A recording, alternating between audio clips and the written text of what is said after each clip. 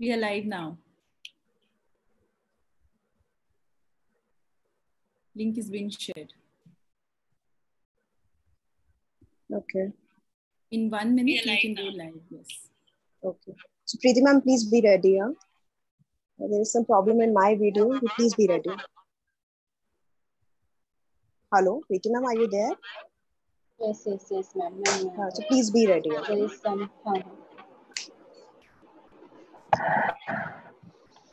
Just tell me start. I will start it. Yeah? Yes, ma'am.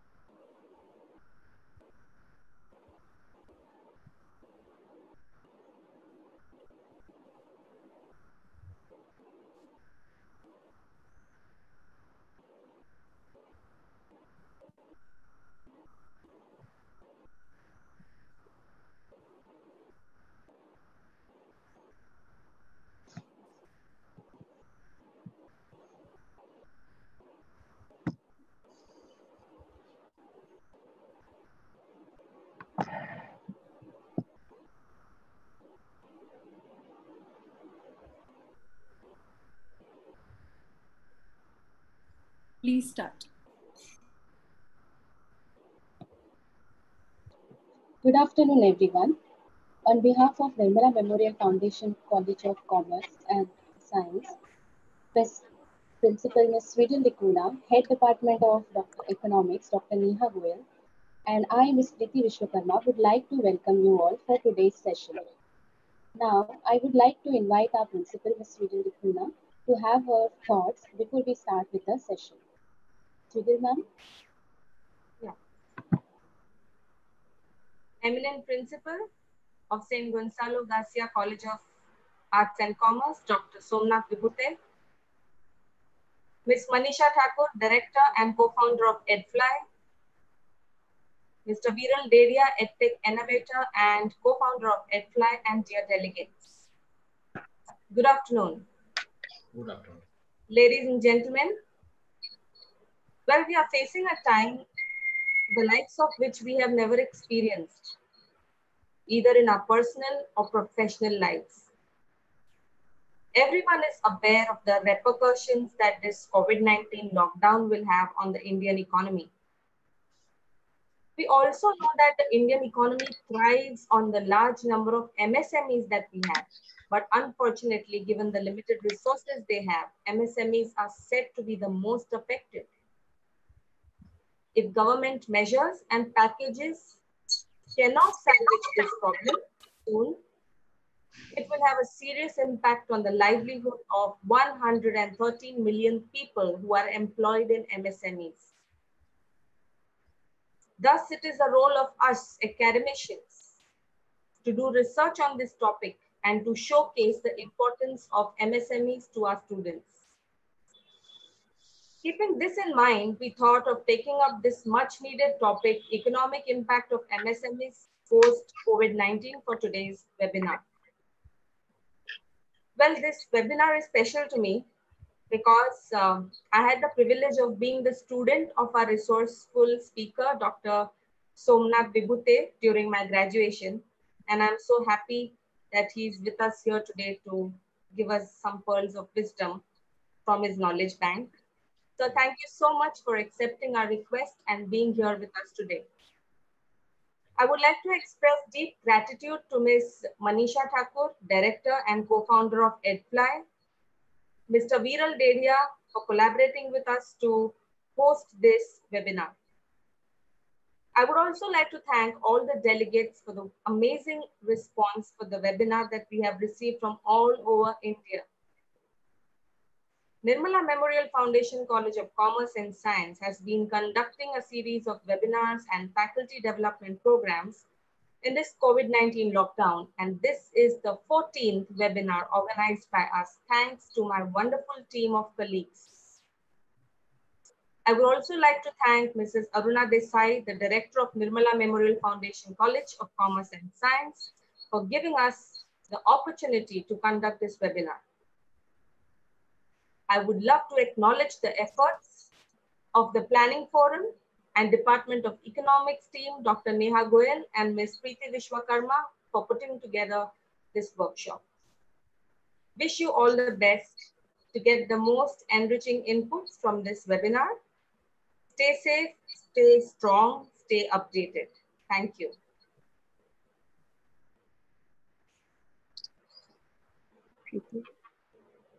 Now I would like to introduce our speaker of the session, Dr. Somnath Vibhute, who is a principal of San Gonzalo Gracia College of Arts and Commerce, Vasai, and member board of studies in economics in University of Mumbai. Sir has presented several research papers in various national and international conferences, seminars, symposia, and journals too. So far, he has written 18 books and several articles which are published in newspaper such as Lok Satta, Navakal, Prahar, Maharashtra Times, etc. And many more articles are on the way. Now let's begin our session with the topic of economic impact on MSME post-COVID-19. If you have any kind of query and questions during the session, all the participants are requested to type it in the chat box. At the end of the session, we will have a question answer round. That time your query will be solved. Also, I request all of you to attend the full session, as after the end of the webinar, there will be a quiz along with the feedback form. Now, I request Vibhute sir to start with the session. Vibhute sir, I am handing over to you. Thank you, Professor Preeti. At the outset, I would like to congratulate Principal Swidel Madam and her team for organizing such a very important kind of webinar on the contemporary topic of economic impact of COVID-19, particularly in the context of micro, small, and medium enterprises. Before I start my presentation, I would like to just get an input whether my presentation is visible to you. So I share my presentation.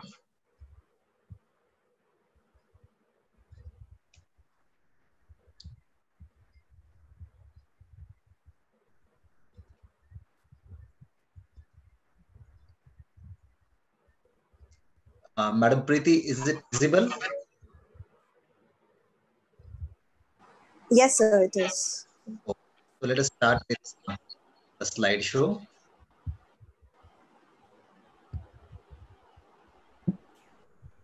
Yeah, so economic impact on MSMEs post-COVID-19. Friends, at the outset of the presentation, I would wish to give a roadmap of my presentation. At the outset, I would start with little chronology of this COVID-19 world pandemic, how it evolved and how it expanded, etc. Followed by the understanding of MSMEs, pre-COVID and post-COVID scenario. Then third aspect of the presentation will be the impact of COVID-19 on MSMEs. And I would end the presentation with recently announced package, overall package called as the Atmanirbhar Bharat package, and then micro, small, and medium enterprises. So starting with the first part, the chronology of COVID-19. Friends, you can see here a map of China, and the star is marked from this map where that badly famous place called as Wuhan is there, from where this deadly virus emerged and it spread across the globe.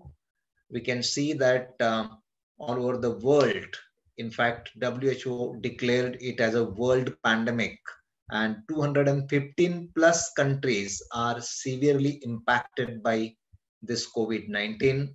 If you see little chronology, the first case of such novel virus was reported on 17th of November 1919 in Wuhan.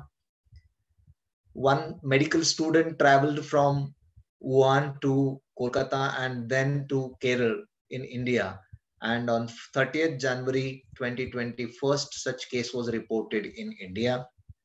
As far as Maharashtra is concerned, 7th March 2020, the first case was reported in Pune. You can see so far 5 million plus people, to be precise, 52,67,419 confirmed cases of coronavirus are there. And unfortunately, 3,41,155 people have lost their valuable lives.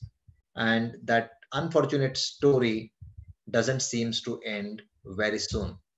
There was a news in the newspaper that India has now reached in the top 10 league as far as coronavirus is concerned. So moving forward, let us get acquainted with India's response to this COVID-19. How do we fight?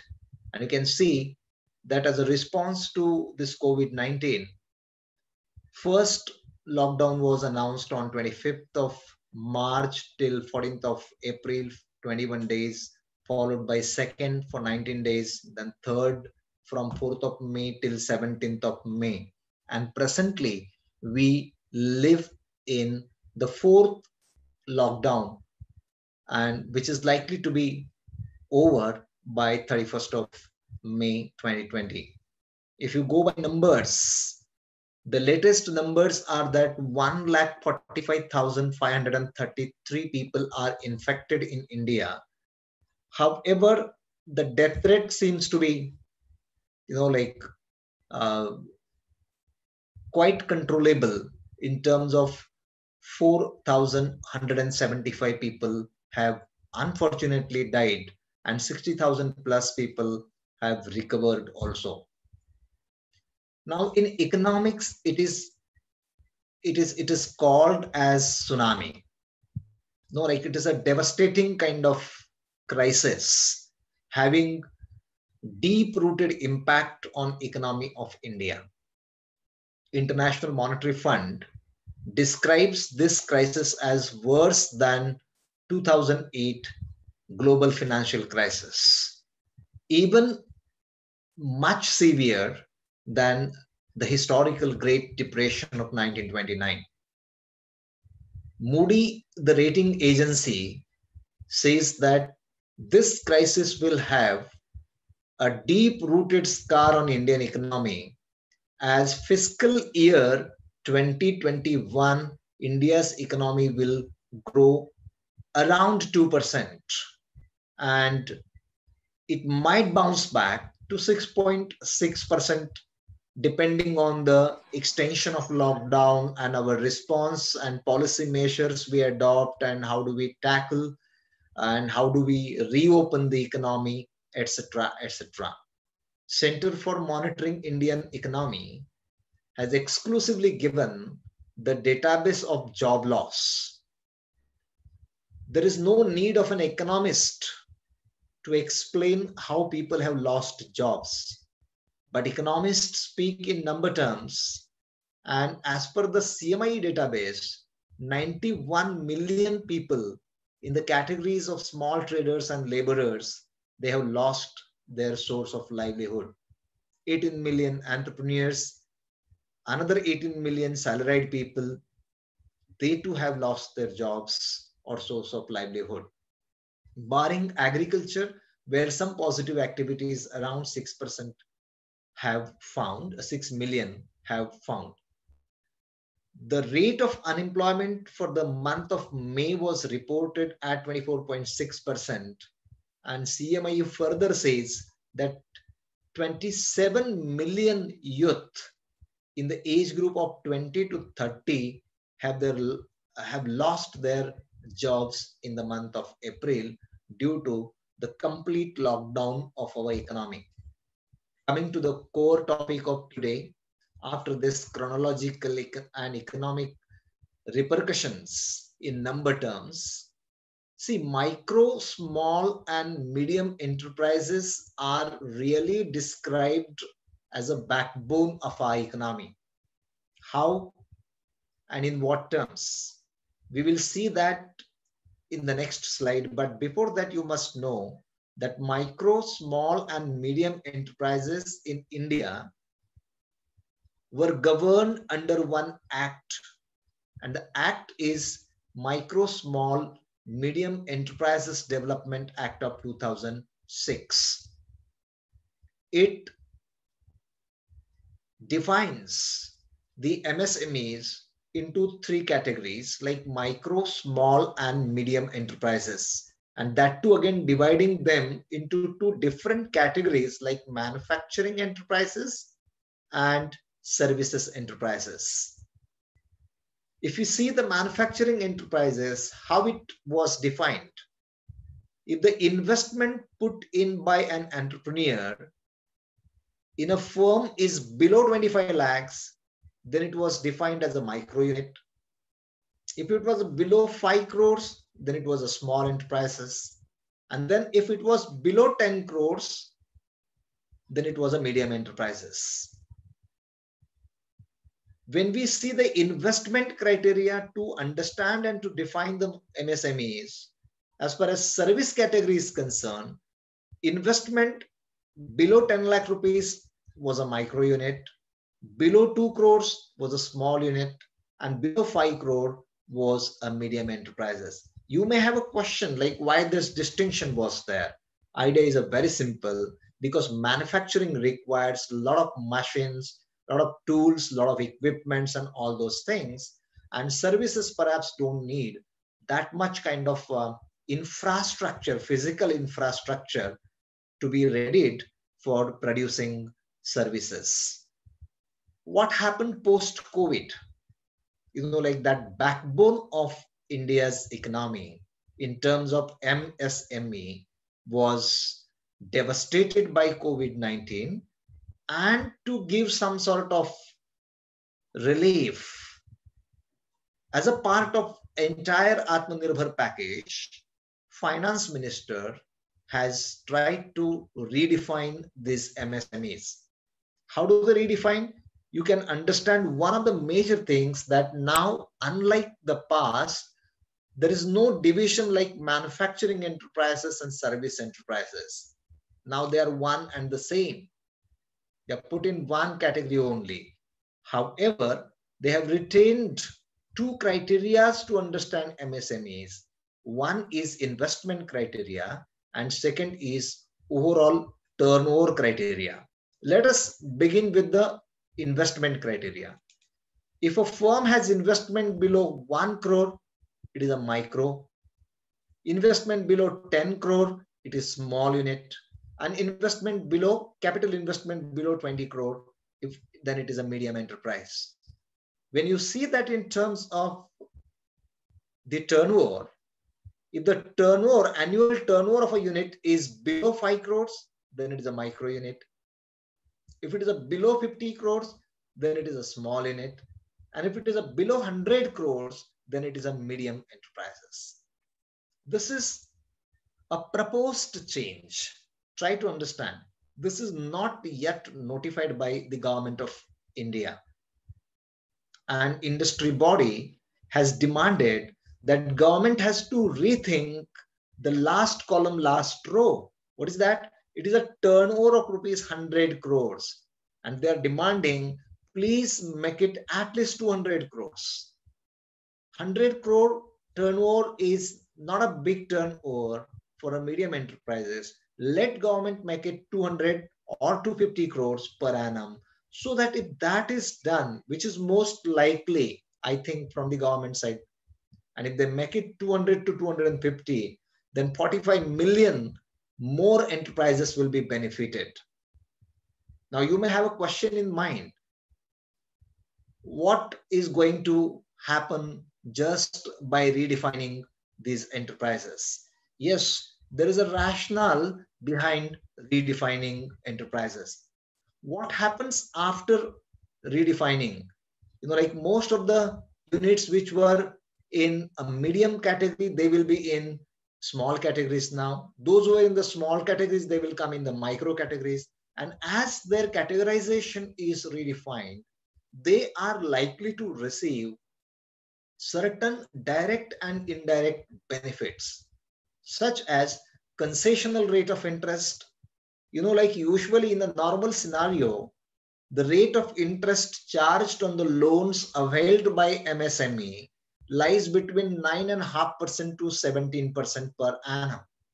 Now, government has declared that through PSBs, that is public sector banks, the loans worth or at the rate of 9.25%, as low as the rate of interest of 9.25%, could be offered to MSME enterprises. Once the categorization happens, firms might get various tax benefits also. They might have an access to various government tenders. And like in that same package itself is announced that all government tenders up to the value of rupees 200 crores will be exclusively for MSMEs, or global tendering of such kind of tenders will not take place, so that Indian enterprises will apply for such kind of tenders. They might get higher preference and higher certification also in licensing, and there are other accrued benefits which they might get because of redefinition of MSME enterprises. So that is the rationale of redefining it. Now, as Principal Madam rightly said, that MSMEs are very important from India's economy point of view. Yes, from our childhood itself, we have been listening that agriculture is a backbone of our economy. It is, because 65% plus population still directly and indirectly depends on India's agriculture. But still, we can understand that even MSMEs contribute not less but 30% of India's GDP. See, 30% of India's GDP is not a joke. It is a big contribution. It employs 114 million people. In a percentage term, 45% of industrial employment comes from micro, small, and medium enterprises.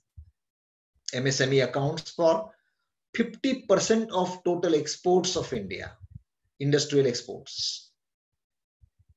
Out of total industrial units registered with government, 95% of units are in MSME categories. And 97% of the units, MSME units, are smallest of small, micro units, having like few crore investment, employing more people, creating more job opportunities, using local resources, not to like seeking more of forex to import foreign machineries, tools, equipments, etc.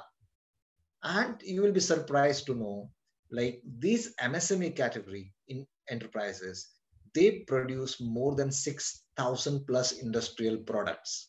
So therefore, it is a backbone of India's economy, employing many millions of people, providing source of livelihood to people and all. Now, the heart of the presentation is impact on micro, small, and medium enterprises. Although COVID-19 has affected the lives of everybody, whether you are in developed world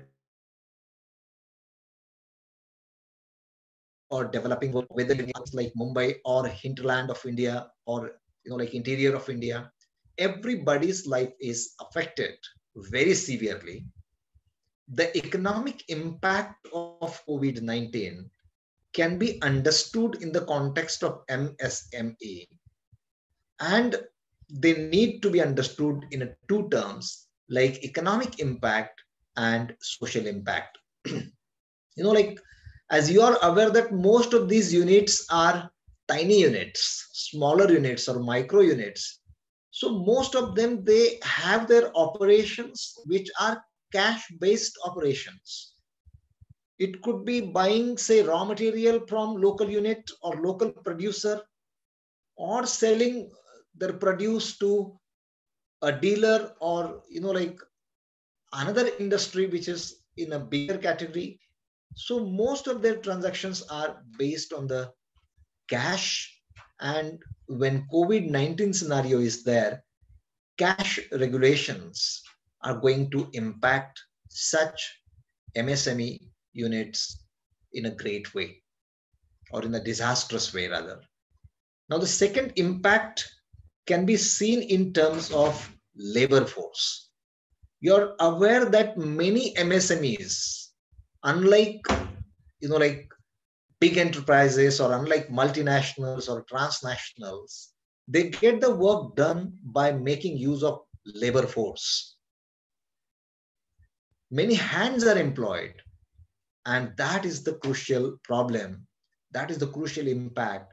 Like 2 months, almost 2 months, people were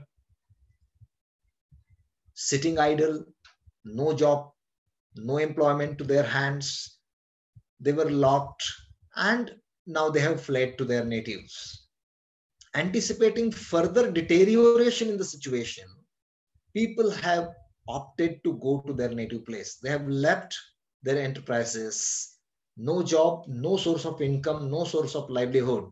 So a biggest challenge, biggest impact on MSME is no availability of labor force. Or even if they are available, they will not be running to the fullest capacity. So people have left the jobs, they've gone to native place, and firms, even though they are allowed by government to reopen and start operations, like there will be a serious problem of availability of the labor force. Now, the challenge is that you may get some local labor force also, but the challenge is that you have to reskill the people, and that upskilling of the people is not like a very simple thing. It requires a lot of time, it requires a lot of efforts and money to put in, and then you may slowly and gradually can come on track. So labor is going to be serious impact, followed by that positive of cash and kind of thing. Then raw material is going to be the next serious repercussion. Most of the micro, small and medium enterprises, like they get local raw material, fine. But what is happening? You've seen that there are district barriers, no movement. The transportation infrastructure is totally crippled. No logistics, no transportation. So you may have a raw material available in the nearby district, but you will not get that raw material unless the roads are open, unless the rail links are open. And that is going to be a severe problem for micro, small and medium enterprises. To some extent, you may have a labor force also. You may reskill them, but from where you are going to get raw material? And let me tell you, so many industries in India, it could be a pharmaceutical, it could be a toy making, it could be electronic, it could be electricals. Like to a great extent, they depend on China to get their raw material. And what is happening in China? All the countries are furious in the world. They are blaming China. And they consider and they perceive that China has gifted this death machine to the humanity, which has killed millions of the people and, or affected millions of the people. Let us not buy from China. I believe it's very easy to say, but very difficult to implement. So economic impacts would be in terms of labor. They could be in terms of even liquidity to some extent. Yes, loans may be available. Finance minister will say that we have told banks to, like give loans to the MSMEs and all, but like affordability of the loan and repayment of the loan, such kind of issues, lack of demand, and then who will venture into new loans, and these big questions are there. So raw material could be a problem. Capacity utilization could be a problem. So you may have a same space for a factory, same machines are your employed, but you can't run all. You may have to run at 30% level or at 40% level. There are social impact also. The data tells us that 2/3 of these MSMEs are owned by scheduled caste, scheduled tribes, and other backward class or community entrepreneurs. Like SCs, STs, and OBCs, socially deprived kind of categories. These people, when their source of livelihood as an entrepreneur, their source of income is stopped, like they're going to face tremendous challenge in the future to come. Self-help group constitutes a larger part of MSMEs. 20% of MSMEs are owned by women, generating income. Women as a source of supporting families, supporting small enterprises, micro enterprises, is going to be, like sufferer as far as this COVID-19 is concerned. There are many forward and backward linkages of this economic challenge, and many such effects of COVID-19 in terms of economic analysis on micro, small, and medium enterprises will come up in a medium term and in near long term also. Like many MSMEs, they support agriculture. So when MSMEs are crippled, it will cripple the agriculture. They have a forward linkages by supporting or giving components and ancillary products to larger industries. So when MSME is hampered, the larger industry is going to be hampered. So those backward and forward linkages are going to severely affect the entire economy. Rather, it has impacted the entire economy. Now, by understanding this gravity of the situation, government thought that we need a special package. I don't know why it is called as a package or how package is perceived as such. But out of those 15 announcements which Honorable Prime Minister made on television, I'm here to tell you 7 to 8 such announcements were for MSMEs, micro enterprises. After thorough deliberations with economists, policymakers, thinkers, bureaucrats, and academicians, they have evolved this package. Although there was a massive criticism of the package, like this is a supply side package, and there is nothing called as a demand side. Why it is to be called as a 10% of GDP, even though it is not going to be 2% of the GDP. We don't want to fall into the controversies. Let us try to understand the package in a true sense. What is the first provision in the package? The first provision is very clear, that Finance Minister has said that collateral free or guarantee free loans worth 3 lakh crores will be made available to MSMEs. Now, what are these loans? Without any guarantee, with guarantor, without any collateral, these loans will be available from banking system, and there will be 12 months of moratorium on paying principal amount of the loan availed by MSMEs under this category. It is estimated that 45 lakh out of 65 lakh MSMEs can be benefited by this measure which is announced by Honorable Finance Minister. Now, again, the big question remains, like, who will avail the loan? But some data is released by the RBI and it is displayed, it is exhibited, it is shown that some are coming forward to avail the loans. Let us hope that things will be normalized and many entrepreneurs may come forward to take benefit of this guarantee-free or collateral-free loans which are offered by the government. There is a second provision as per the UK Sinha Committee's recommendation to create a subordinate debt fund, and government has earmarked 4,000 crores for this debt fund through which some kind of financing can happen to MSMEs. The third provision of the package is Fund of Fund, FOF. Initially worth 10,000 crores, and then starting many mother funds and daughter funds, this amount can be expanded up to 50,000 crore. And, through all these three measures, you can see the first guarantee-free loan, second debt fund, third fund of fund. What government intends to do, that government wants to provide ample kind of liquidity in the form of loans to micro, small and medium enterprises, so that whoever comes asking loans should get that loan. Although from economics point of view, it may have longer repercussions on banks' balance sheet, or it may have impact on recovery of the banks. That's a different issue altogether.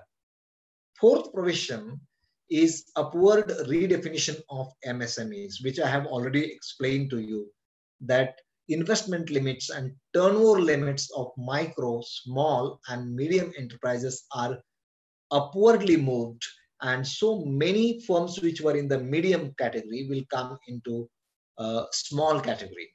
Many in the small category will come into a micro category, and they're likely to get various benefits in terms of interest rate, in terms of concessions and incentives offered by the government departments and various other portfolios of state governments. Next is the government procurement. It is said that all the departments of the governments, those who procure things from MSMEs, they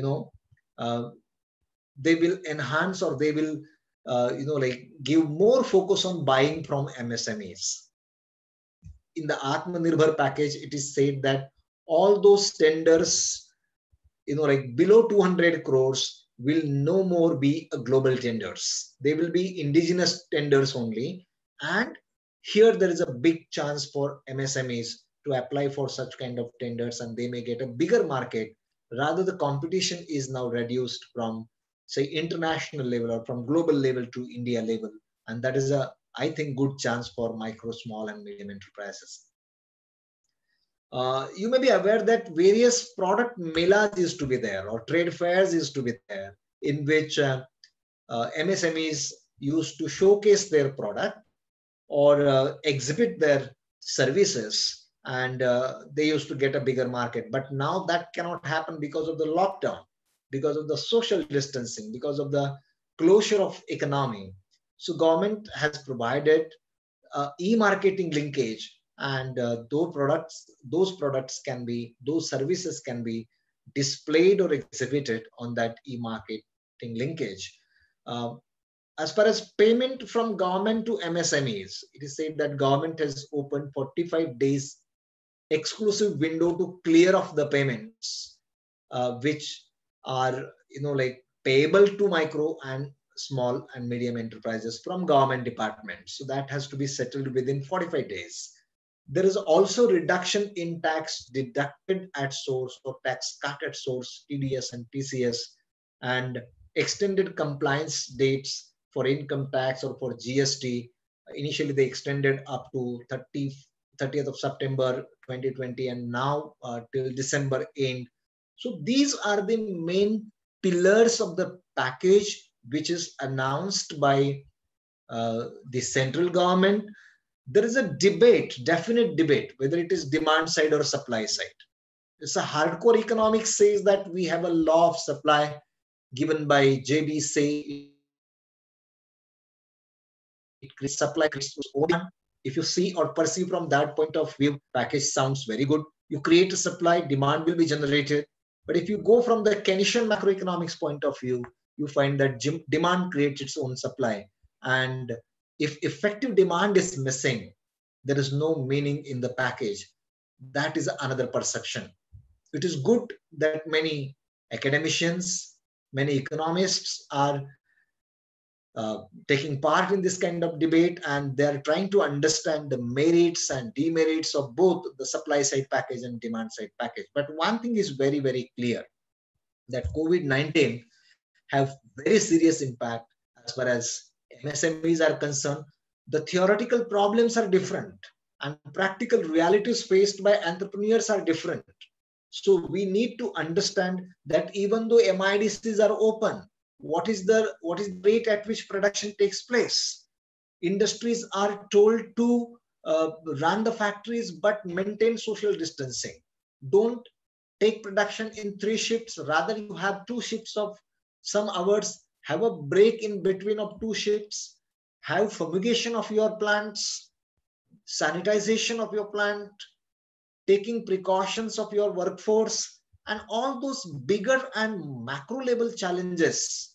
Even at micro level implementation of this, like advisories given by the ministries and government, it is going to be a challenging one. So to sum up, COVID-19 is definitely an economic tsunami, having deep-rooted impact, devastating effects on lives of entrepreneurs, micro, small, and medium enterprises. Some of the studies are coming up and they're saying that if something is not done on urgent basis, see, the package is there, but it is said that package will benefit in medium term. Package will benefit in the longer term. What about immediate term, where people have, gone to their native place? Exodus of the people moving out of Maharashtra, out of Delhi, out of Bangalore, out of Hyderabad to their own places. Now, immediate challenge of saving lives of the people, putting things back on the track, they are somewhere missing in this Atmanirbhar package. That is the understanding of economists at larger level. MSME immediate problems needs to be re-understood and needs to be reheard. And perhaps I think that one more kind of, I won't say package, forget the meaning in package, immediate relief needs to be understood and to be given for micro, small, and medium enterprises. 1 or 2 things we can suggest: that waiving of electricity charges, for example, for next 6 months, or a moratorium to be given on paying electricity kind of charges and other dues from MSMEs to various government departments. So friends, that's it from my side. I think that was an opportunity for me to deliberate on or discuss certain things regarding economic impact of COVID-19 on overall economy and micro and small and medium enterprises in a particular way. So I congratulate organizers for this and thank you for patient listening. Thank you so much. Over to you, Madam Preeti. Yes, sir. Dear participants, now if there is any query, you all can start typing so that we can have a questions.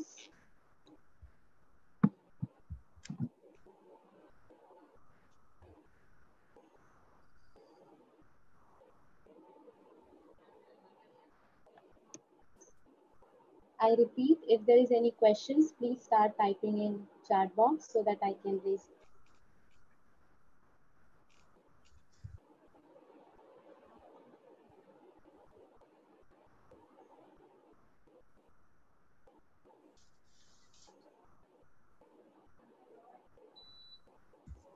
There is one message in the chat box, Vibhuti sir. Yeah. Neha Arora, she's saying that in my view, it's demand side which channelize the economy more. Can you suggest, sir, how demand can be increased with the packages announced by the government? a very good question, and I congratulate her for this very theoretical kind of question. See, the very simple thing, if the demand side is to be focused, then if you have understood some basic effective demand kind of macroeconomics as suggested by Keynes, unless people have some money in their pocket, demand will not be generated. So if purchasing power is missing, then demand will not be materialized or not be realized. So now it is an opportunity for the government to see that they put in some cash in the hands of the people. So, like it is always suggested for a country like India where, like crores and crores of people live in BPL category, below poverty line category. There is a concept called the UBI, Universal Basic Income. And I appreciate the efforts of the government in past 6 years where they have very strongly developed that JAM trinity. It is Janadhan, Aadhaar, and mobile. Now your Janadhan account is linked with your Aadhaar number, and your mobile number is also linked with your bank account and your Aadhaar number. So government has an opportunity to actually put in some cash in these poor people's account, so that suppose 500 rupees in per person's account and a family of 5 people in a BPL category, so they will receive 2,500 rupees. You can imagine. So the people who have lost the source of livelihood, they have left the urban place like Panvel or say Bhivandi, and they have gone to Jharkhand or they have gone to Darbhanga somewhere else. They will receive 2,500 crores. 2,500 rupees. So the purchasing power for that family worth 2,500 rupees will be created. So there is no other way but to follow the universal basic income as suggested by Nobel laureate Dr. Abhijit Banerjee and Madam Duflo. So we have to adopt this strategy, deposit 500 rupees minimum. It could be more than 500 per person in Janadhan account to generate an immediate demand from the rural segment. Thank you. Okay. Sir, again, another question from Neha Arora ma'am. But sir, would bank give collateral free loan? Already NPAs are increasing. Yeah, I told in my presentation that NPA is presently the NPA of banking system in India is around 9.5% of the total loans. And if collateral free loans are given, that guarantee free loans is the responsibility of government of India. Understand, if the loans are given to MSMEs, even if some loans go non-performing asset NPA category, that will be assured in a payment terms from the government of India. But definitely, as you have linked this question with NPA, I am of the opinion that this scenario has definitely affected the income earning and income generating capacity of the enterprises, and that is going to impact the repayment capacity of the loans to banks, and that is going to aggravate the NPA situation of the banking system in India. Thank you. Now next question is from Dr. Hema Mehta. How Indians' attitude need to change to overcome the negative impact of COVID-19 in the span of 3 to 5 years? Yeah, it's a big question. It is I will not say that it is not related to economics, but it is related more of the psychology. It's related more of the mindset of the people. See, attitude is something very big in the sense, when you decide as a consumer to buy something, you need to now really recheck the buying behavior and introspect yourself, like what kind of things actually we need to buy in our day-to-day life. And we have to always see, although not just because China has gifted this COVID-19 to the world, but so many things we keep on buying from multinationals and the goods which are not actually manufactured in India.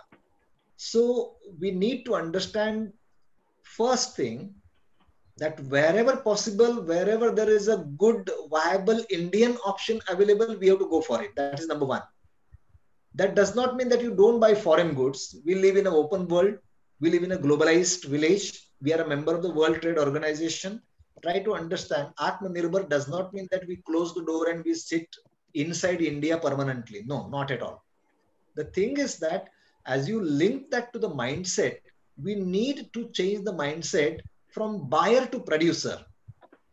See, when we used to say make in India, if you see the last 10 years journey of India, why do we need to depend so much on China?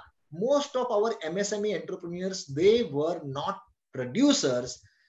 Try to understand, they were just distributors or they were just sellers of Chinese goods in India to a great extent. Now, this could be considered as an opportunity to introspect and try and see that we manufacture similar products in India. So that is the second thing. First thing, as a consumer, we have to see that whether do we need to be Indian and buy Indian. As a producer, we have to introspect and we have to see that we name ourselves as an entrepreneur, but do we really do the enterprising activities, or do we just buy goods from China and, like China, and sell in the Indian market? As China is rightly described as a workshop of the world, and we keep on importing from China and selling in Indian market. That is not enterprising, that is trading activity. So from consumers' mindset, we need to understand that we need to, and we can survive with Indian goods. That is one thing. And secondly, as a producer, we'll have to see that we innovate, we invent, we put in the basic knowledge, we put in R&D, so that what will happen, that things might come up, things might, evolve, and we produce those goods. And definitely we have a capacity to, become an Atmanirbhar in that sense in years to come. Okay, thank you, sir. Next question from Vidisha Sarkar. From where will bank have fund to follow packages announced by government when banks are already suffering from NPAs? What is your opinion? Good question. Banks are suffering from NPA, and I told in earlier answer like 9.5 to 10% NPA is there. Very good question. But if you see the deposit behavior of last 45 days, many people have started depositing their funds in the banks. And now the deposits are getting increased in the banking system. And therefore, there is an ample liquidity available in the banking system. So whether the loans will come back is a different thing. But there is no scarcity of the funds in the banking system as far as lending purpose is concerned. So it might affect the non-performing assets, might go up. That is definitely there. But there is no scarcity of the funds in the banking system. Ample liquidity is there. I would like to attract your attention. Immediately after the lockdown was announced on 24th of May, 27th of May, RBI reduced repo rate to 4.30. And 2 days back, Mr. Shaktikant Das, the Governor of the Reserve Bank of India, in its MPC, Monetary Policy Committee, which was scheduled to meet in the first week of June, they preponed the meeting and they declared that they further reduced the repo rate at 4.00%. So 4% repo rate is a historic repo rate, lowest repo rate in India. And RBI makes fund at cheapest rate available to the banking system. And therefore, from that, CRR is reduced, repo rate is reduced, and RBI is taking care to make funds available to the banking system for lending purpose. So, although fiscal measures are limited, out of this 20 lakh crore package, just 2 lakh crores or 1.6 to 2 lakh crores is the fiscal package. Rest is a liquidity package, monetary package. So RBI hand in hand with the government of India, is trying to fight this COVID-19. And there will be no shortage of funds for the lending purpose. Thank you, sir. Next question. What opportunities are there for MSME after post-COVID and new business models? Good. See, if you see various structures of Indian industries, it could be automobile, it could be electronics, it could be pharmaceuticals, it could be retail, it could be cement. We have huge opportunities in a country like India. 2 days ago, like if you are aware, the biggest enterprise of India, Reliance Industries Limited, they have started a new platform called as a JioMart. Like we have a DMart, they have started a JioMart. Now, what is the business model? You can just Google out and find out what is the business model of JioMart, tying up with local grocery shopkeepers or grocery shops, making goods available to the people, and through online platform is an opportunity to the shop owner in small lanes of a city. I was thinking, why not this should be taken as an opportunity in automobile sector, auto components, pharmaceuticals, education industry. Now this session is going on a Zoom platform. Like our entrepreneurs, if they take this as a challenge, and you will be surprised to know like 7 to 8 such startups, they are invited by the government of India to start our own Indian version of a Zoom kind of video conferencing platform to be made available. Many firms are in a race to find out the, like vaccine for COVID-19. Institutions like Serum Institute of Pune, there are many, in fact, 30 from India. They are in the race to invent vaccine. And like the field of education, whether it is a construction equipments, whether it is electricals, electronics, these are the sunrise industries, and these are the areas where our MSMEs should research, and they should find out the opportunities in the days to come. I'm saying they will succeed because one thing we have to notice that ours is the economy which is strongly supported by the demand. We are 1.35 billion size of economy. It is the second biggest economy as far as population is concerned. It is the fourth biggest economy as far as purchasing power criteria is concerned.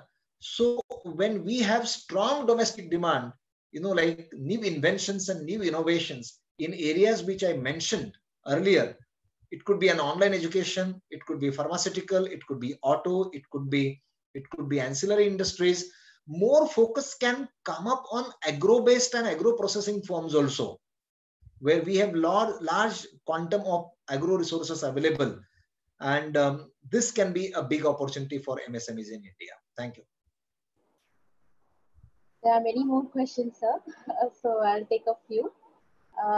Another question is by Manpreet Kaur. How can a country will recover the economic crisis?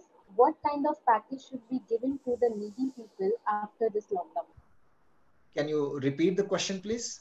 How can our country will recover the economic crisis? What kind of package should be given to the needy people after this lockdown? There are two questions in this question, actually. I'll take the first part. What kind of way we should follow for recovery of the economy? See, people talk of different shapes in the economy. They talk of V shape. What is V shape? You have this kind of recovery. They talk of L shape. They talk of W shape. Now, as far as India is concerned, just keep these shapes aside. We have to understand and we have to realize the impact on economy first. See, this is not a small impact. This is a very, very severe impact. It is not a loss of income in one industry or in two industries. It is an economy-wide impact, not just MSMEs. Everything is affected. So obviously, the time period which will be needed for recovery of the economy is going to be a longer one. That is first thing. Now again, there will be a dilemma in between as far as policy making is concerned, whether it is a lives or livelihood. This is going to be a battle between lives versus livelihoods. And in this battle, government has to first see that we save the lives first, and then we can think of livelihoods. So if that continues, like lockdown after lockdown, lockdown after lockdown, this has worsened the scenario. And therefore now time has come, I feel, that slowly and gradually we have to reopen the economy. We have to take adequate precautions as per the guidance of the WHO, and we have to start economic activities. Otherwise, economy is not seen in the near future. That is first part of the question.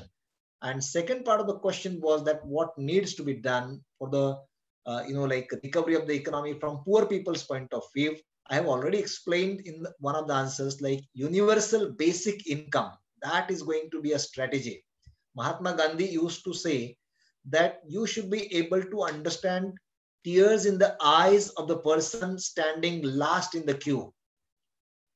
And policymakers, if they understand this, then, like there is no alternative but to universal basic income.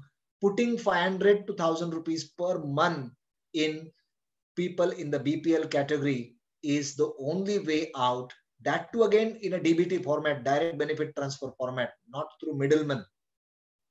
That is the answer to second part of the question. Thank you. Thank you, sir.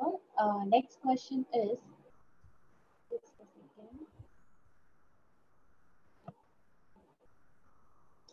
sir, as there is a huge migration from Maharashtra, so how can it impact the scenario after COVID, as India is a labor-intensive economy? Can you please explain? Yeah, there will be huge impact. Let me tell you. There's a reverse migration. Actually, we should not say the migration. It is a reverse migration. What has happened over the years, people used to migrate from interiors of country to industrial centers or financial centers like Mumbai. Now, what has happened because of the pandemic, they have remigrated to their places. The impact is going to be a devastating one. First, that the small enterprises or medium enterprises, micro enterprises, even bigger industries which are located in a state like Maharashtra, across Maharashtra, there will be labor shortage. And when that labor shortage is there, now MSMEs have to focus more on, like employing and recruiting the people with minimal skills. They have to invest more on reskilling them, upgrading the skills of the people, and that is going to be one serious impact as far as MSME is concerned due to this migration. As this reverse migration is there, there will be shortage of labor. The question is linked to that the remigrated people to their native place. Luckily, monsoon is approaching, and in these months of June, July, August, and September, they will find some minimal jobs, minimal employment in their own villages, particularly in the farm sector, because this is a farming season. Farming season is approaching in next couple of months. But after that, they will have to find out another center, another urban center where micro, small, and medium enterprises are working, and again migration will start. They may not come back to Mumbai from Bihar or from Bengal. They may go to the nearby center where, like they will try to find out the source of income and employment for them. Thank you. Okay, thank you, sir. Next question is, if repo rates are reduced further by RBI, don't you think that people will divert their deposits from bank to some other options? Yeah, good question. There will be some sort of diversion of the deposits from banks to, say, NBFCs, for example, non-bank finance companies, anticipating better rate of interest over there. But when COVID-like situation comes, it brings a lot of uncertainties along with it. And when that insecurity is there, when that uncertainty is there, many depositors will prefer safety first. Rather than earning higher interest, they will prefer the safety first. And therefore, I think that most of the depositors will stick to the banking system, particularly the public sector banks, in which, like government holding is more and their money is perceived to be more safer in comparison with the private banks or cooperative banks, as they have witnessed in last half year, how there was a collapse of, like PMC, Punjab and Maharashtra Cooperative Bank, and there was near collapse of Yes Bank and all. And huge lines used to be there in front of these banks to withdraw their own money. So from safety and security point of view, although some depositors will switch over to non-bank finance companies for their deposits, but most of the depositors will prefer to be with public sector banks. Thank you. Now the last question I'm taking. Yeah, please. What about increase in the unemployment of youth due to COVID-19? What are the relief schemes of the government for the increase in number of dependents? I didn't get your question. The question is, what about increase in the unemployment of youth due to COVID-19? What are the relief schemes of government for the increase in number of dependents? Very good. See, the question is that what about the unemployment? Yes, there is a huge unemployment as it is presented in my presentation. CMI says that so many lakhs, 24% is the rate of unemployment. It is crystal clear that people have lost their jobs. But we need to understand that in a country like India, unfortunately, there is no social security. Where is the social security? See, 27 million people losing job in the age of 17 to 27 or 30, 20, 30 to 40, 20 to 30 is a serious thing. People work in the construction industry. People work in the leather industry. People work in gems and jewelry. People work in the textile industry. People work in repairing kind of industries, plumbing. So the thing is that we do not have in a country like India proper manpower planning, and like there is no proper kind of social security net for these people when they lose jobs. In a Western countries like America, they have like unemployment allowance. So that unemployment allowance can be a dream in a country like India. It's not a reality. So the thing is that government's approach to this should be that some sort of social security, some sort of skilling of the people, and some sort of emphasis on rural agro-based industries. I repeat the word rural agro-based industries. Mahatma Gandhi ji gave a message, go to villages. We did exactly opposite. We went to cities. Then cities became a mega cities. Mega cities became a metro cities. And then what happened, the story is there. The thing is that there has to be more focus on rural economy now, rural infrastructure. There has to be massive spending by the government in developing rural infrastructure, where people will find jobs in their own villages, or at least their own talukas, their own district. A person from Silchar don't have to travel to Surat or travel to Mumbai in search of a job. So government's approach should be spend more on rural infrastructure, spend more on Mahatma Gandhi National Rural Employment Guarantee Scheme, MG Narega and all, and try and see that more, like hands are employed in their own geographic locations, so that issue of migration and reverse migration can be avoided. Thank you. Thank you, sir, for the query solving. I hope everyone got satisfied answer. Now, I would like to thank you, sir. We are glad that we have you here for the wonderful session, and we have got the opportunity to attend this session. Thank you very much for the enlightening and informative session for the day. We will definitely share this knowledge with our students and our surroundings to make them aware about the MSME, that is Atmanirbhar Bharat.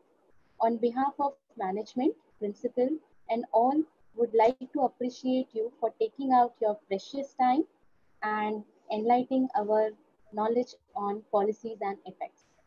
Thank Thank you. you. Thank you so much. Thank you. Now, My pleasure. yeah, thank you, sir. Now I would like to introduce Mr. Viral Dedia, who is an EdTech innovator and co-founder of EdFly. He is technical hacker and serial entrepreneur with 12 plus year experience in education technology. Viral sir, uh, over to you. Hi, good afternoon. Am I audible? Yes, sir. Yeah, you are. Okay. Thank you for the introduction. It's very exciting to be the part of one. I'm really happy. I have listened to, I'm sure all of us would have benefited from it. So your voice is not clear. Is it better now? Yeah, now it's better. Okay, I'll try to be a little louder. So, okay, thanks again for having us here today. And it was a wonderful first session by Somnath Vibhute sir. Lately, I had visited a Thai conference where Sir Deepak Parekh also has mentioned as a bank, they are investing about 100 crores in startups. So, lately that banks also have started investing in early stage startups. Wonderful news for all the entrepreneurs also. As an entrepreneur, I was very happy, very excited to know these things. Let me introduce our platform at this moment. We are an e-learning setup. We have a platform which we have started about a few weeks from now. It's called edflylearn.com. And let me begin by sharing my screen.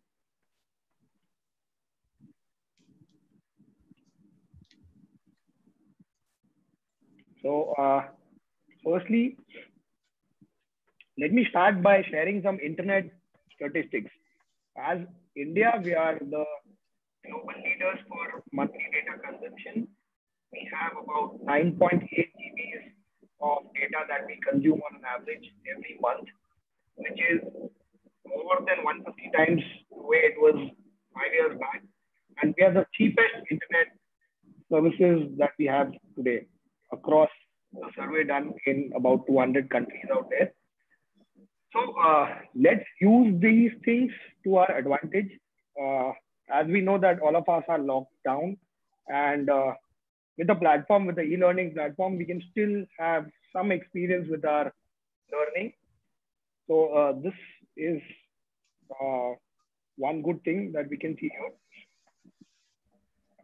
As we talk, I've also got some statistics where they've said that they've got more than 17,000 lakh mobile phones that were shipped to India last year, which means that from the center of gravity from your computers has moved to your mobile phones, and which is practically in all our hands all the time. So that also makes this learning easy. I've got 47% of Indian users who have used internet, who are using regularly, and most of them are in the age group of our students. So that is also one good news. So practically, what am I saying here is that as students, most of us are ready to consume content online. As teachers, today, I've seen quite a few teachers who have started adopting technology, who started adopting learning management tools, but quite a few of us are new to these platforms. So it is a few weeks from now, I've been asked questions that why are you investing so heavily on e-learning now? Why are you investing so heavily on faculty development programs? And during then, I had a gut feel that this is going to be picked up in India now because of the lockdown. All of us as teachers, we are going to have time, we are going to have this opportunity to equip ourselves with technology to equip ourselves to using such platforms to train our students online. Okay. So like I've been listening, this situation is going to stay for some more time. And all of us have been asked to learn to live with this situation. So with platforms like these, we have an opportunity today to also start this learning experience online. Okay. So this platform is called edflylearn.com. You can have a look at it. It's a beautiful platform that we have built. Our engineers are working really hard towards bringing the features more easy, more features, and so on. As we talk, we've got more than 15,000 teachers who have adopted this platform, and more than 2 terabytes of content is already curated through this platform. So, which is more than 7 times the number of users who have adopted my platform in last 10 years. Okay. So this is one good news. So the answer to all my faculty members, all my investors, all my team members who've been asking this question, these are the numbers that we have today. And I believe that few months from now, we'll have more number of users who are going to adopt e-learning, more number of faculty members who are going to adopt e-learning, and hence more students adopting e-learning. Let me take you through what are the basic concepts that we require from an e-learning platform. So as a teacher, what are those basic features that you would require via an e-learning platform? I would put across these. You can also write off a feature that you think you should have from an e-learning platform on our YouTube channel. For now, these are the basic features that you for sure require. One is you would want to create your own course. You should be able to conduct a lecture, a live lecture through this platform. You should be able to upload content on this platform, which is going to be available with your students throughout the semester in an easy to use format. Fourth is you need engagement with your students. You should be able to have a conversation with your students on this platform. Fifth is you should be able to give assignments, and maybe you should be able to put across exam for your students. You should be able to test on how they've understood the particular concept and so on. So these are the basic features that you would require from a e-learning platform. So fortunately for us, this far we have come that we've been able to accommodate all these features live. Some additional features is also what we have put on this platform, which I will be able to showcase during my presentation and my demonstration. Okay, I need a moment. I hope I'm audible to all. Yes, sir, you're audible. Okay. I think my voice is breaking. So anyway, we'll continue. Your voice is breaking repeatedly. Okay, that might be because of the poor infrastructure at my end. But anyway, we'll try and, so I think so far we have just started. Let me continue. So let's go through the basic steps that you would require from e-learning platform. Let's go through those steps. The first step is you're going to create your own course. You're going to add content to your course. You're going to schedule a lecture, and you're going to invite students. So let's have a look at these 4 things, how you'll be able to do this through EdFlyLearn as a platform. So here I have logged into EdFlyLearn. You can visit our website, edflylearn.com. You can go through the website. You will be able to figure out the broad features that we have to offer. What all features are there for a teacher, for a student, for an institute, and so on. You can go through it. You can register. You can subscribe yourself as a teacher. It's a free platform for the teachers. It's a free platform for students. It's not free for the institutions though.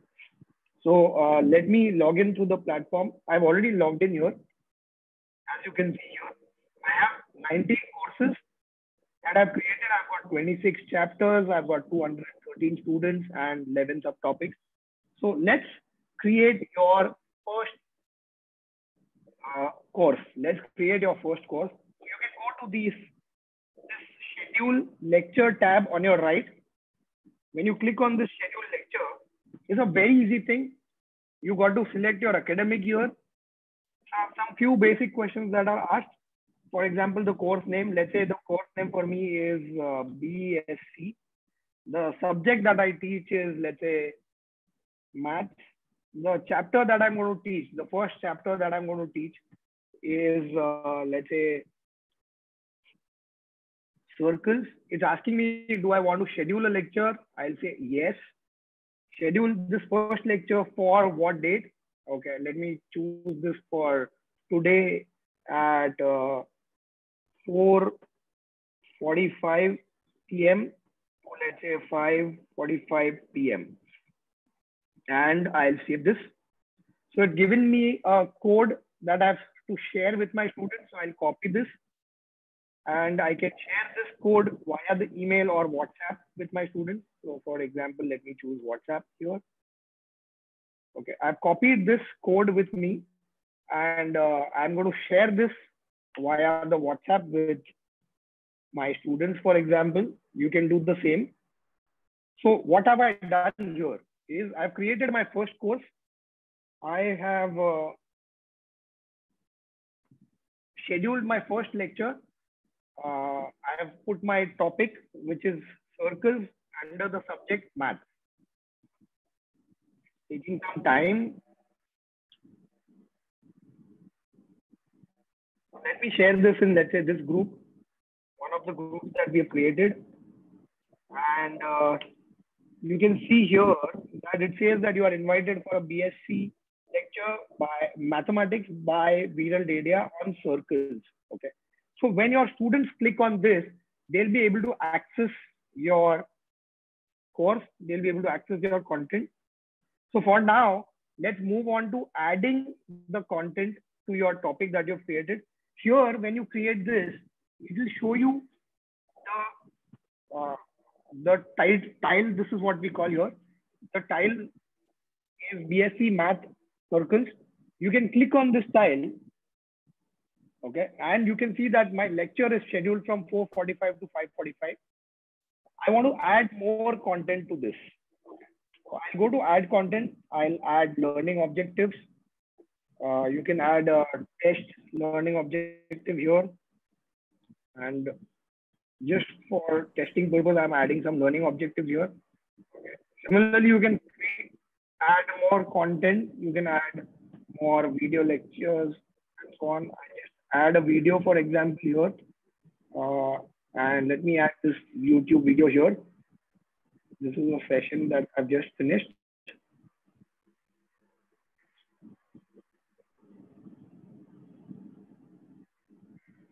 So I'm pasting a YouTube link here, and let me save this. So you can see that learning objective, video, and so on. You can keep on adding n number of videos. You can keep on adding n number of learning objectives, and so many various types of contents from this platform. Just, I'm going to hold this here for 5 seconds. So you can add these many type of content. To repeat, the first thing that we did was we've signed up on our platform. The second thing is as a teacher. The second thing is I've created using the schedule lecture tab on the right on my dashboard. I've scheduled my first lecture. I've created my first content, first course, and then via clicking on that tile, we could add content for that particular topic that I've created. Here, as you can see on the top, I have created this BSc Mathematics circle, and I am adding content under this particular topic. Okay. And I've also shared this with one of our groups where students will be able to join my course. Okay. So these are the basic things. It's a very simple platform. There's also a helpline number out there if you want If you're getting stuck somewhere, you can give a call there and we'll be more than happy to help you. Okay. Okay, let me take you through the next concept. So we have done the basic things on the platform, which is created a call, add content, schedule a lecture, and invited our students. So from the platform perspective, especially in these times, what are we looking at? We're looking at from maintaining databases of students, teachers, the content that has been uploaded, and towards the end, we're going to also look at the examination results. Okay, so these are the things that we're being able to maintain from our software. You can try this out. Let's look at some advanced concepts. So you can also give assignments via the same tool. You can also give a quiz via the same tool. You can do advanced course management. This is more applicable for institute as we are all teachers here. I'll skip the course management part.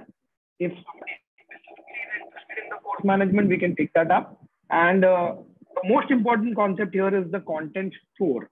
Okay, so let me just give you more details about the content store.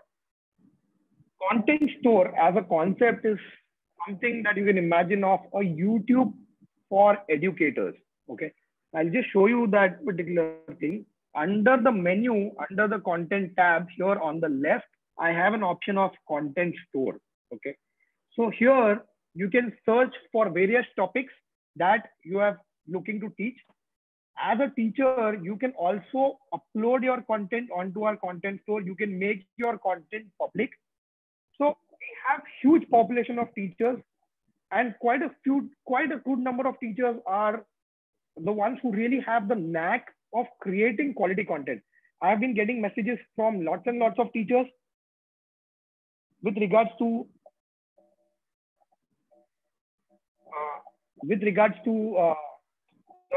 that they want to join our content programs and all that. So those things are working fine. So here, for the ones who are not being able to curate good quality content, can actually go to our content store, look at the content, and download the content which is relevant to their students, which is relevant to the IQ or the aptitude of their students. We have, as we talk, more than 500 teachers on board who are curating some quality content for the platform. Okay, so this is one thing that we built. I'm sure over a period of a month, we'll have further more content. We are looking forward to have at least 20 terabytes of good quality content on our platform in a month's time. So by the time we start our sessions, by the time we start teaching to our students, we should all have the pieces of the content which will be more relevant to us. So this is about the content store. I'll be more than happy to revise or to go through some concepts if somebody is interested in those concepts. This is our typical college structure. This is the exact structure that we'll be able to emulate on this system as well. This is the exact same structure that we are following for most of our universities. However, if a particular trust or a particular college has a different structure than this, on the institute login, they have those features also. They can customize their own structure. With the amount of users who are joining on board, with the amount of content that is being produced and uploaded onto our servers, security was one thing that as a company we have heavily invested in. So this platform is got a double layer security. The first layer is for those of us who will sign up or have signed up onto this platform would have recognized that we've got an OTP verified mobile number system. So all the mobile numbers across the world are KYC compliant, which means if something goes wrong from a particular mobile number, we can always trace back the source. That is the first thing. The second security layer is for all the platforms that we are collaborating with. For example, we have already collaborated with Zoom, Google Hangout, Amazon Chime, and we are also collaborating with various quiz platforms like Kahoot and so on and so forth. We are collaborating with various other tools which can help our educators for e-learning. You will only have access to that particular system if you have subscribed or if you are a user on Edfly Learn platform, no user from outside this platform will have access to any of this content. So this is a double layer security that we have built. Every day we hear some stories about a lecture that was being hacked, student that played some prank on the teacher online, some of the other mishaps. So learning without security is a very dangerous thing. Let's not do that. Let's rely on a platform which also gives us security. So be it this platform or any other platform, ensure that you're investing in a platform which has solid security, which is hack proof. Okay. So this is one thing. Like I've said, on the content store for the teachers who are uploading the quality content and where this content is also used, where this is also downloaded by other fellow members, other fellow teachers, we are giving royalty to those teachers for that content. We are incentivizing, we are giving the rewards to the platform. So those programs are on. For those of us right now who have the knack of creating good quality content, or who would learn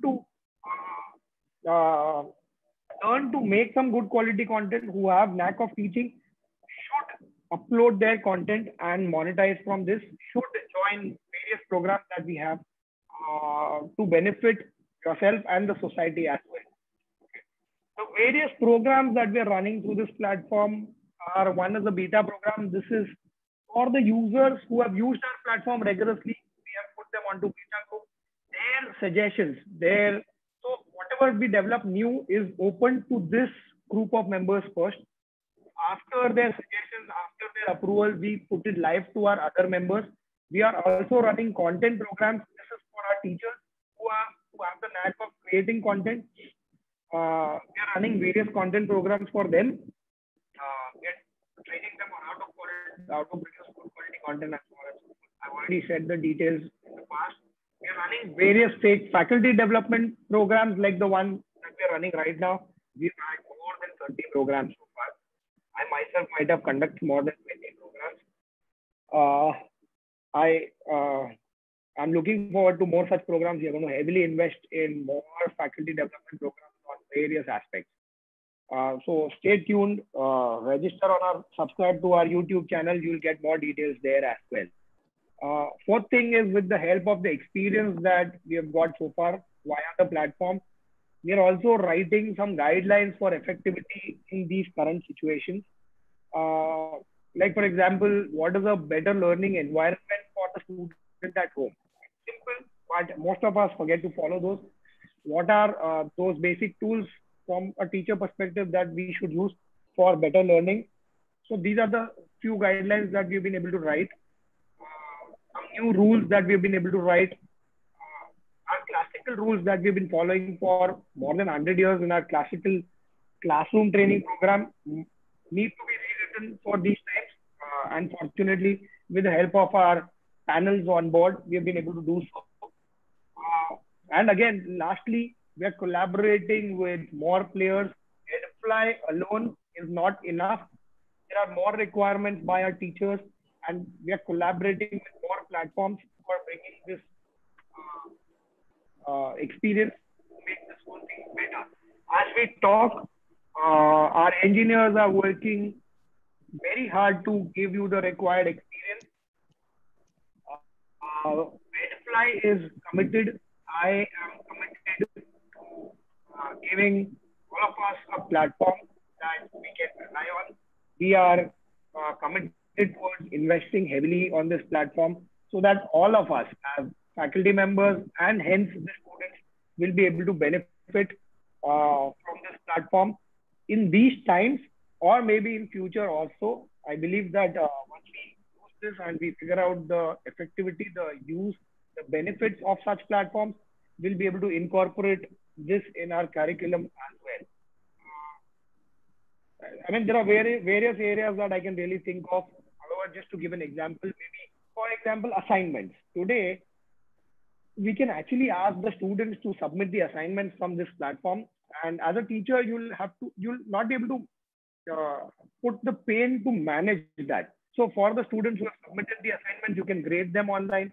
For those who have not submitted, you can keep a track of them very easily, and so on. So otherwise, let's say, for example, on an email, you still would have had to manually maintain the ledger of the students who have not submitted your assignments. You have to separately manage their grades and so on. So such platforms, I'm sure, will save a lot of time and bandwidth. We also have a plagiarism test for the students who have submitted assignments where they have copied and all that. We'll be able to trace all that here. So multiple things. This is just an example. Once you start using the platform, you'll sure the benefits. And I'm sure that whether you like it or not, this is something that is going to be adopted for the future. This is already adopted in the West. When our students from here visit universities abroad, they already are using such systems, but it is something new for them. Okay? They know because of what they've heard from the past that something like this is going to happen. But trust me, it is still something that is new. Why don't we as teachers inculcate these in our pedagogy, in our learning? Okay. So this is a time I believe that things will change here as well. Again, check out our product. Let me also introduce we as a company are an ERP solutions company only for educational institutes. We have our online admissions and fees collections platform. It's called as onefees.com. Last year we did more than 4 lakh transactions from this platform. We have more than 30 colleges from Mumbai University who are attached to this platform. We also have our HR, payroll, library, communications, travel management, hostel management. So a lot of features for educational institutes are bundled onto our ERP solution. With this, I thank you all. If there are any questions, I'm happy to take those.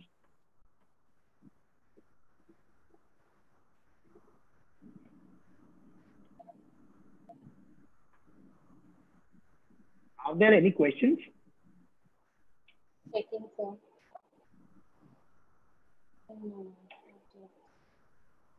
Let me just check on the channel. If any one of us has any question, we can take those questions now.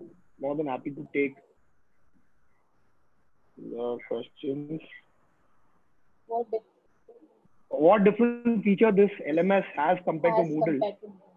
Yeah, okay. So I'll take this question. So I have used Moodle in the past. I don't think you can do a live lecture from Moodle. Okay.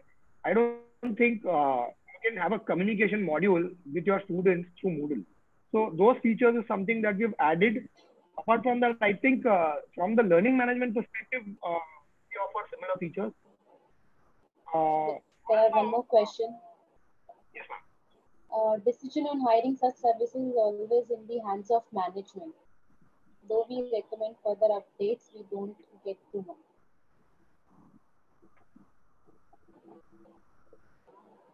I agree with you, ma'am. So the decisions are in the hands of the management.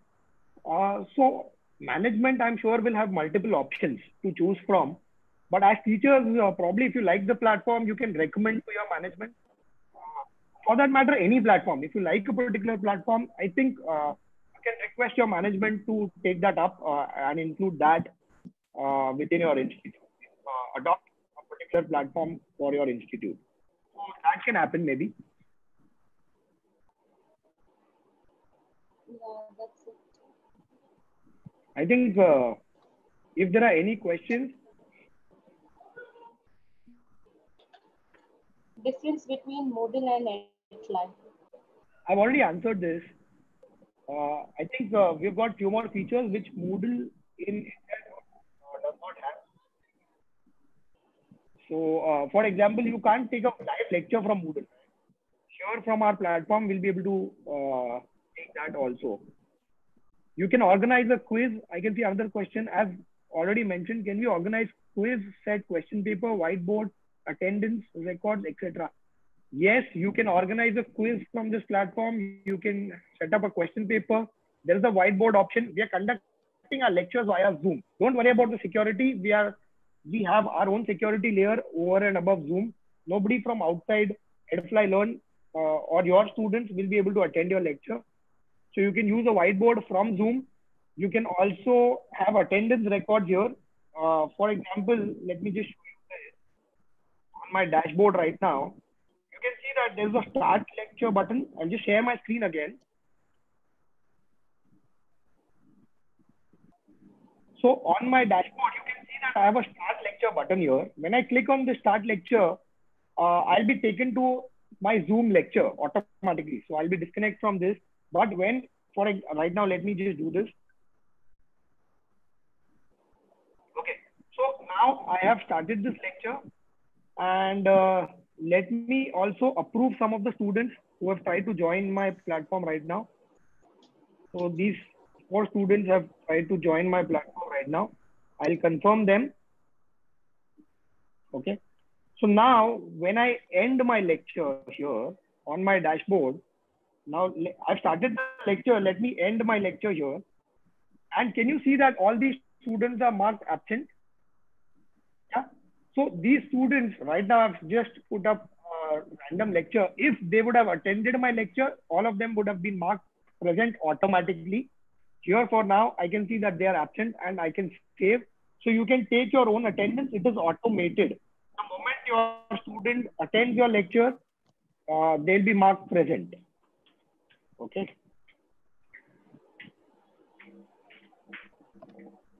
So I think we have been able to cover most of the questions.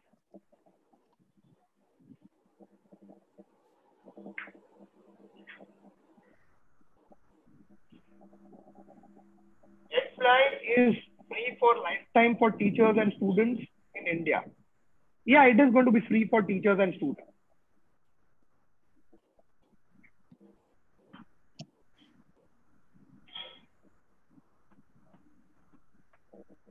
Okay, so I think that's all. If there are any other questions, we might be able to take them outside this session, maybe on the WhatsApp or something like that. Okay, thank you, sir. Uh, I I would like to thank you for this LMS knowledge because it is right now current demand due to COVID-19. I also thank everyone and we appreciate that all the participants are here with us. Just an announcement that kindly fill the feedback form along with the quiz for the certificate. Link will be shortly provided in the group. Thanks again for joining us today. We will see you next time. With your permission, I am ending this session. Please be at home and safe. Be safe. Thank you.